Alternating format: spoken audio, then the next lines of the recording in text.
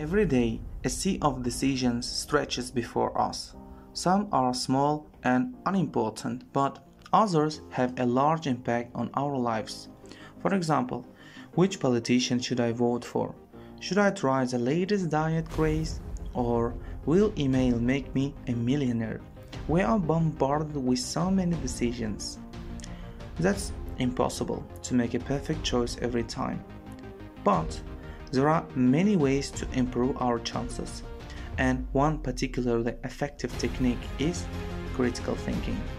This is a way of approaching a question that allows us to carefully deconstruct a situation, reveal its hidden issues such as bias and manipulation, and make the decision. If the critical part sounds negative, that's because in a way it is. Rather than choosing an answer because it feels right, a person who uses critical thinking subjects all available options to scrutiny and skepticism.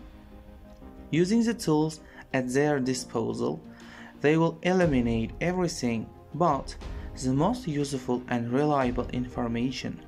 There are many different ways of approaching critical thinking, but here is one 5-step process that may help you solve any number of problems. 1. Formulate your question.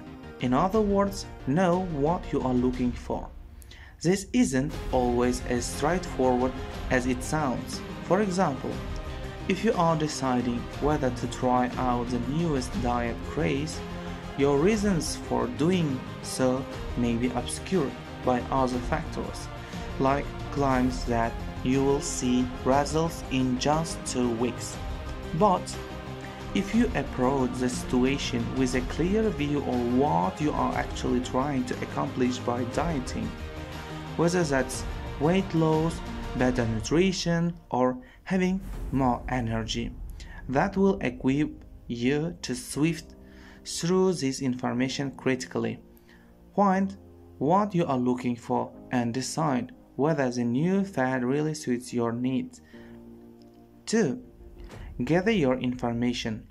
There is a lot of it out there, so having a clear idea of your question will help you to determine what's relevant. If you are trying to decide on a diet to improve your nutrition, you may ask an expert for their advice or seek other people's testimonies. Information gathering helps you weigh different options, moving you closer to a decision that meets your goal. 3. Apply the information, something you do by asking critical questions.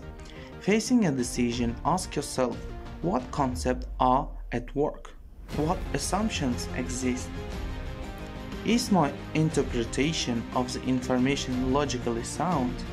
For example, in an email that promises you millions, you should consider what is shaping my approach to this situation. Do I assume the sender is telling the truth?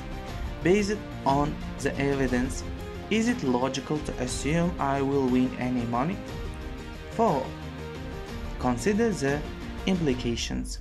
Imagine it's election time and you have selected a political candidate based on their promise to make it cheaper for drivers to fill up on gas. At first glance, that seems great, but what about the long-term environmental effects? If gasoline use is less restricted by cost, this could also cause a huge surge in air pollution, an unintended consequence that's important to think about. 5. Explore other points of view. Ask yourself why so many people are down to the policies of the opposing political candidate. Even if you disagree with everything that candidate says, exploring the full spectrum of viewpoints might explain why some policies that don't seem valid to you appeal to others.